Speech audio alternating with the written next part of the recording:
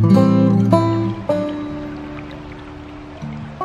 everyone, it's a beautiful summer day here, and today I'm going to make a salmon rice bowl. Now, whenever I've had these in the past, they've always been Asian inspired rice bowls, so they might have teriyaki sauce on them and maybe some brown or white rice and some vegetables around the side.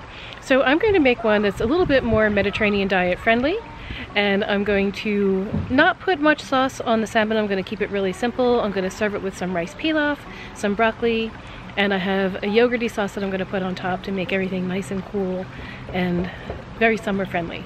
So come along and I'll show you how I make it.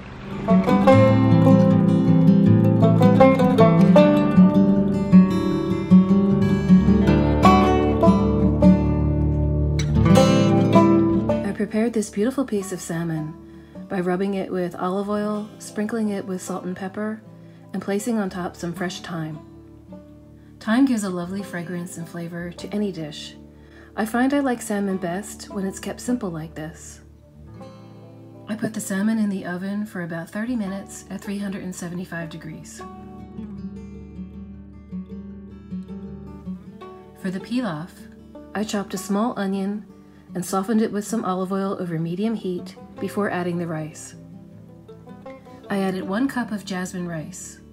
You want to use a long-grain rice for pilaf.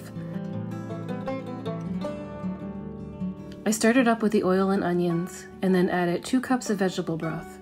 You could use chicken or seafood broth if you prefer.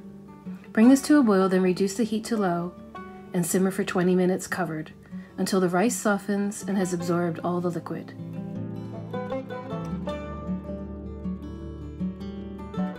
I also steamed broccoli in a pan with a little bit of water. When I put the bowl together, I added a healthy dollop of homemade tzatziki sauce. There's a link to my tzatziki sauce recipe in the top right corner.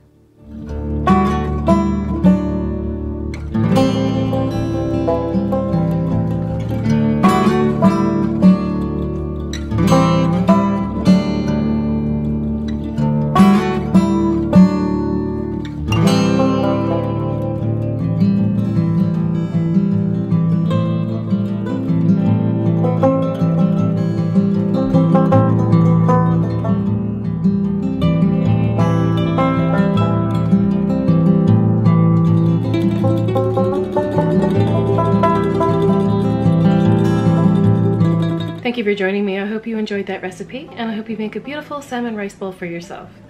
Now, please don't forget to share this video with your friends, give me a thumbs up, subscribe if you haven't already, and I will see you next time. Bye!